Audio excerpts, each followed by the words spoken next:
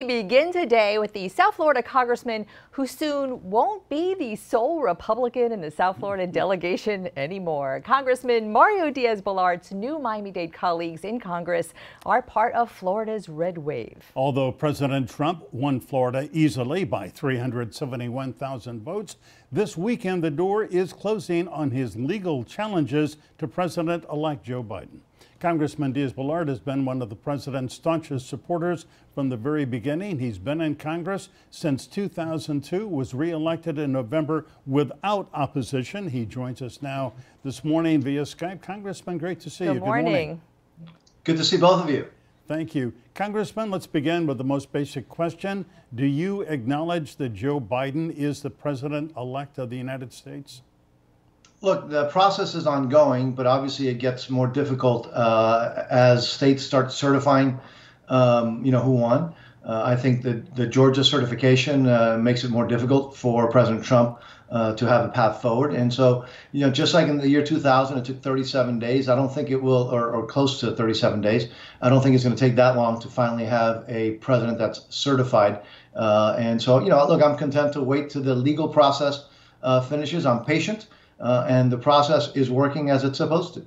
We are all, Congressman, fully behind the process going fully forward as legally allowed. But really, when you count, the math just really isn't there at this point.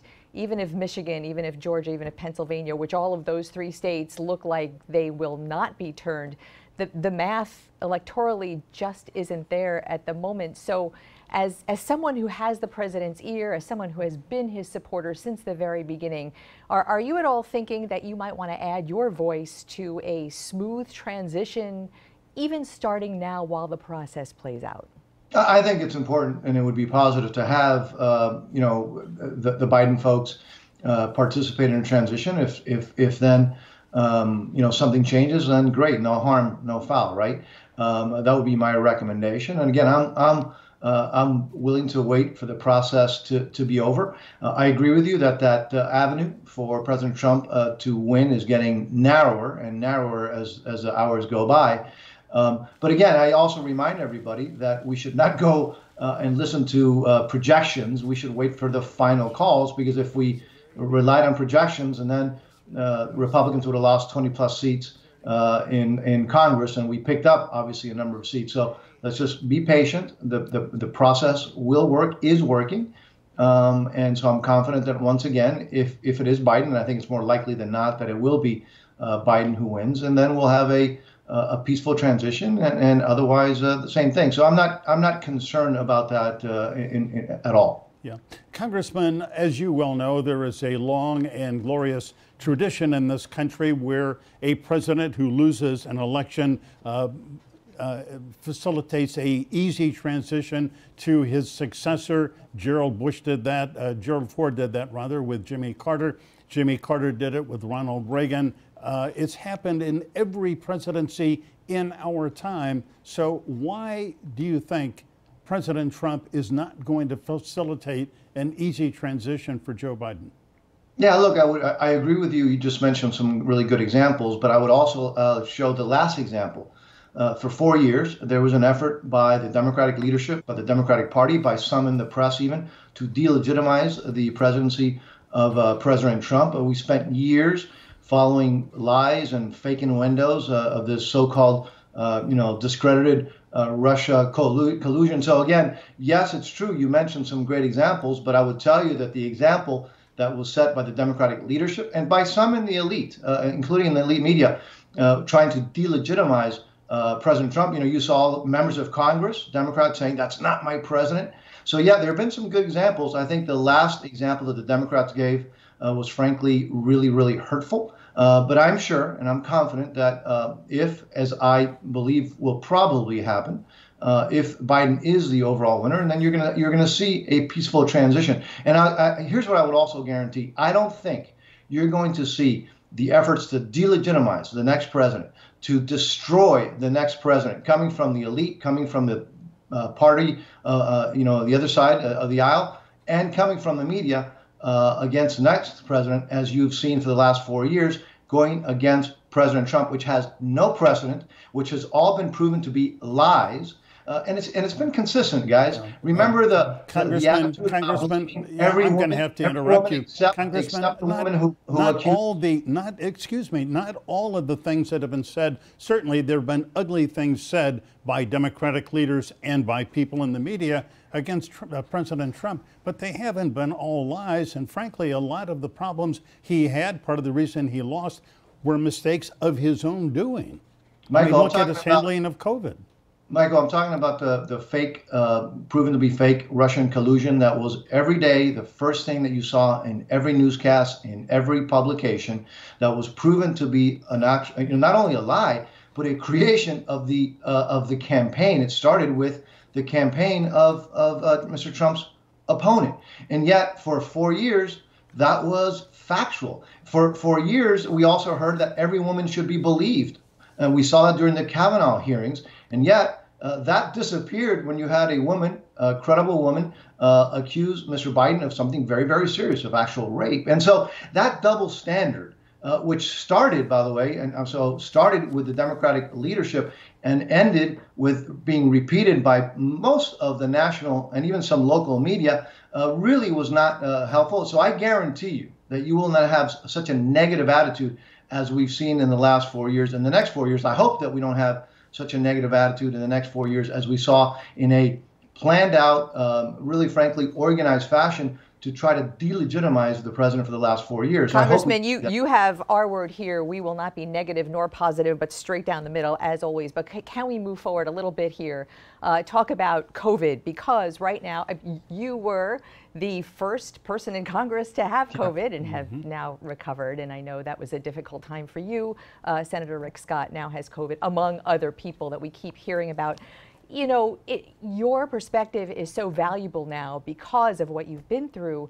Lessons learned. Should there be a state or national mask mandate, as some states are now doing, with some positive results? Yeah, I think a national mandate would frankly be kind of absurd, because there are huge differences in different areas of the country and different areas of states. I wear my mask, as much as I can. I think it makes sense to do so. It's an ounce of prevention, right? So anything that we can do helps. But I think a national, just a feel-good mask mandate, when there are huge differences in different areas, makes no sense. I am, however, very, very excited about, we've seen the largest scientific mobilization since the Apollo program, a tribute to the last, to the President Trump's administration.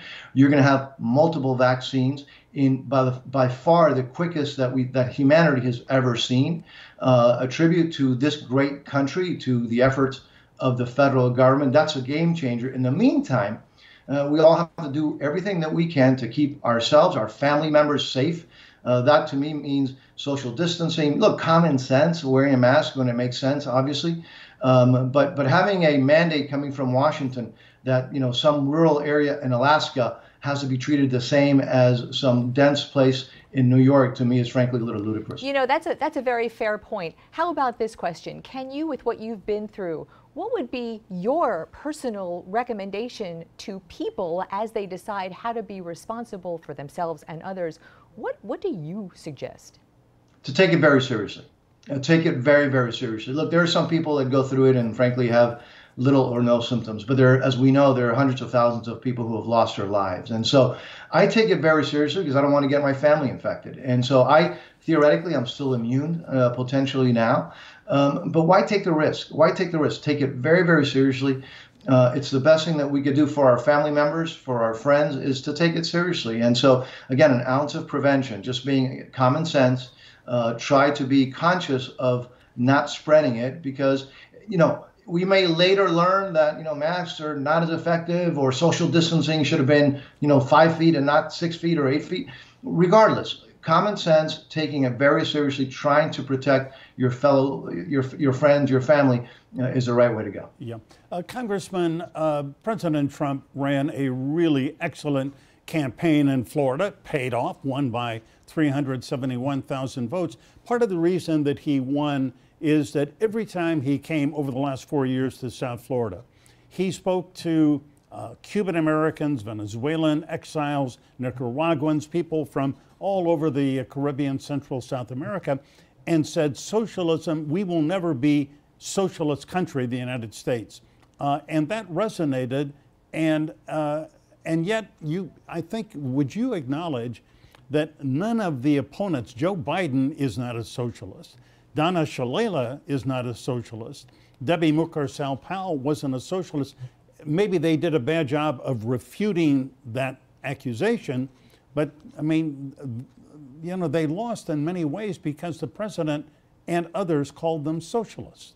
You know, I've seen a lot of two articles today in the Miami Herald, which were almost offensive, kind of patronizing, saying that the Hispanics and Latinos in this area are kind of like stupid. Look, here's the reality. The good policy is the best politics, Michael, you know that. So the contrast between President Trump's policies towards Latin America, towards these dictatorships, versus the contrast of Joe Biden's record. Remember, Joe Biden himself said that he's going to be the most progressive president in the history of the United States. What does that mean? That word means something. Who else, Michael, calls themselves progressive? Bernie Sanders, Maduro, Castro, Ortega. I mean, those are the facts. And then when you contrast not only those kind of things, but also the policy of legitimizing the Castro regime that Biden was a part of, instructing the U.S. intelligence services to coordinate and share information with the Cuban intelligence services. That is the record of Joe Biden. So let's just be very clear. Yeah, it's the record and the contrast, not just the words that matter. Yeah, Congressman, I would concede there were many things in history that Mr. Biden could have done better to deal with, and he did not. And as a result, at least in Florida, he lost. Correct. We really appreciate the time spent with us. Thank you. Hope your wife, I know Tia, has underlying medical condition. I hope that she and your son are well, and you as well. Thank you. Likewise, you all stay safe, and God bless everyone. And with a very spiffy new Skype background also.